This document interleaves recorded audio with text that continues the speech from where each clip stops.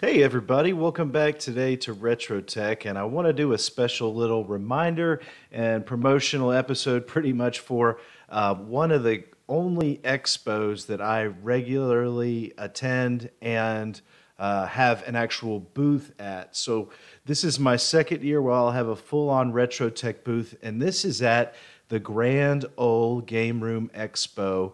It's coming up in exactly a month from November 8th to the 10th in 2019. And I'm going to just quickly go through their website here and explain a little bit about what goes on at this specific expo or convention compared to maybe something else that you've done before, because it's not specifically just for retro gaming or anything. However, that is a big part of it.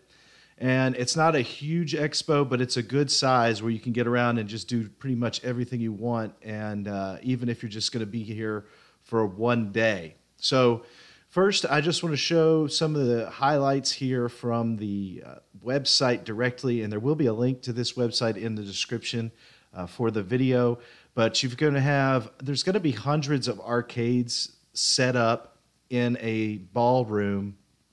Pretty much anything you can imagine there'll be an arcade for it. A lot of things that you might not have seen before, and a lot of classic games you haven't seen in a long time. I can't remember how many machines there are exactly, but there's definitely going to be over 150 or 200 or more of just arcade machines. And every one of them, of course, is set up in free play mode. And one of the bigger things about this convention is their pinball presence. And they have lots of representatives from new pinball companies come in, and they put on a huge show. I've not seen anywhere else that had such a grand scale show for pinball machines. So there's going to be hundreds of pinball machines and really new high-tech pinball machines. I'll show you a couple of the things that I got some footage of from last year's show, but that's a big portion of it. And again, those will all be on free play. Just going to promote some tournaments down here, but they do come in and set up a modern PC lab where they'll have a lot of popular PC games that are modern and current, and as well as tournaments for modern gaming. Like, I believe they usually do some type of Street Fighter tournament, and then last year there was even like GoldenEye tournaments and things like that. So Saturday is the second day of the event. That's the 9th, and that's the day they do most of the tournaments on, is the 9th. But you could check down here and see exactly what tournaments are available, because they do give out prizes too. I mean, decent prizes if you win something. And of the retro gaming scene is big here too. The owner of this convention, I've talked to him a few times. He has tons of CRTs, a warehouse full. He brings them all there, and he sets up every retro gaming system that you could pretty much think of, all the way to 3DO and Atari Jaguars, and probably even a CDI will be up on there, and maybe even I think I talked to him before about getting like Ataris, like even a 5200 setup. So there are some highlights here from before, but this video that they have is actually old, from 2016, and it's at a different event hall. So I won't show their video, I'll show you mine. But this one is at the Millennium Maxwell Hotel in Nashville. You still may be able to follow the links on here and get a decent package put together if you want to come in there. But see, there's over 200 arcade and pinball games, and a lot more things that are listed up here. And this show is a lot of fun because it runs, once it starts, it goes all the way to 2 a.m. on Friday and Saturday. And then, of course, there's a 3-day pass, kids, $20 discount for, military and first responders. There's a picture of the hotel. Now, I'm going to be honest with you. It's not the nicest hotel in the Nashville area, and it's not even in like the major downtown area. It's in a different offshoot of town. Still a cool area that you can get to places really easily. I will tell you that if you do come and stay here, there are fast food restaurants around, but if you don't like fast food restaurants, within like a mile of the hotel, and it's real easy to get to, there's the Nashville Farmers Market, and that has probably 30 restaurants of local eateries and breweries and barbecue. So if you really want to get some good food, it's right down the street from there. There's some more stuff about, promotional items. So that's pretty much it for their website information that I wanted to go over. But the way that the ballroom, now this is the hotel, but over to the left where this tree is, you can't see it, obviously, but that's where the ballroom halls are. It's on a different side, and you just go in, you get your pass, and then our booths are actually outside the ballrooms. So if you happen to be in this area and you're like, look, I'd like to just come by and see the Retro Tech booth or talk to you, and you don't actually want to get tickets to the show and spend the money to have to come, you can come by the booths and check them out, because they are, again, outside of the ticket area. They're in the hallways surrounding the actual paid areas where you go in and play games. So you can technically go in there and say hi. I'm going to tell you that when this show happens, again, I will have a booth, and I'll be there from Friday. I'll be there from 4 a.m. to probably about 8 p.m. And then Saturday, I'll be 10 a.m. to 8 p.m.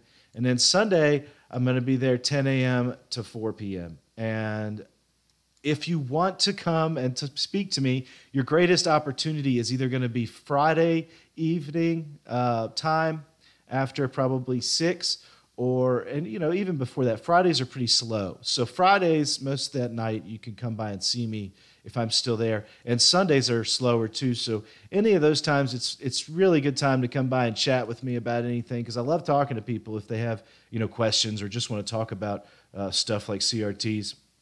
And then Saturday is the crazy day, so it's not really a great day to try to come in and sit down and have a conversation with me, because I'm going to be super busy until later on. So if it's after 6, you get a good chance then to come stop by and have a conversation. I'd love to talk to you.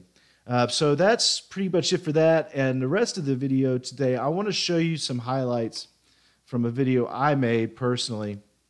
And this was about a year ago, 10 months, not quite a year. So what I'm going to do is try to expand this a little bit, and I'm going to just show you. Now, this was when I was using a lower quality camera, so you have to understand that. This is first the Retro Games Room from last year, and like I said, I told you, he told me he got even more stuff for this year.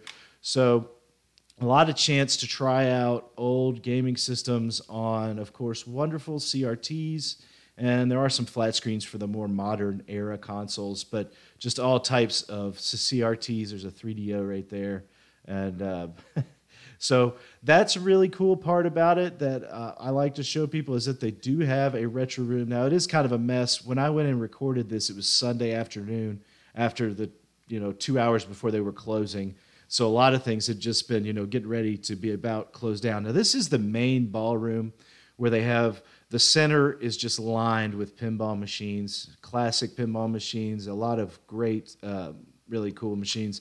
And then the outside is more covered with the standard stand-up arcade machines. And then you'll get some specialty, like shooting games or racing games and other things like that around the sides. But again, just there's a racing game, Big Mother Truckers. Just some really cool things. Now, and if you are local and want to bring a game machine, you can even talk to this guy, and he'll let you bring one and get a free pass for the weekend. So that's always a cool idea that gets a lot of people to bring in their machines. They also do a restoration competition, which one year I hope to enter my Neo Geo, and once it's fully restored. So this is just a closer look at some of these games. Now, I wanted to show off. See, this was more of the corporate Marco over here, had a whole display and flipping out these pinball manufacturing companies. And these were their high-end games that, these are brand new, thousands of dollar machines. They had a Deadpool game here and just some more modern stuff. A lot of different style Deadpools were at this show. And then there was some Judas Priest and other 80s rock style games. Here's Iron Maiden. I'm sorry, that's what it was, Iron Maiden. So a lot of fun if you want to come in and enjoy gaming, especially if you're anywhere close to Nashville and you want to come have a good time. Definitely consider checking this out. Again, November 8th, 9th, and 10th are the dates. And you can come for one day, you can come all 3 days. If you definitely come, though, stop by and say hey and let me know that you're there. I'm going to zip through a little bit more of this, and then This was actually my booth setup. You can see I had a couple of lots of retro games, which you can expect. I'll have tons of retro games. I won't be having any card games this year, but lots of consoles, custom mods, a little bit of toys, but mostly retro video games and consoles and rare gaming items. And then I will, of course, bring a couple of monitors to set up and show off, which is always fun to see people come and check out the high-end PVMs. I mean, these are all gone now, been sold, but last year I had 3 PVMs, and then I had the CRT that I RGB modded that I brought. But just come in and look for the RetroTech flags. I will be in the booth and happy to talk to you about anything. And just let me know if you're coming, and you can send me a message on this video or send me an email. Let me know you're going to be there.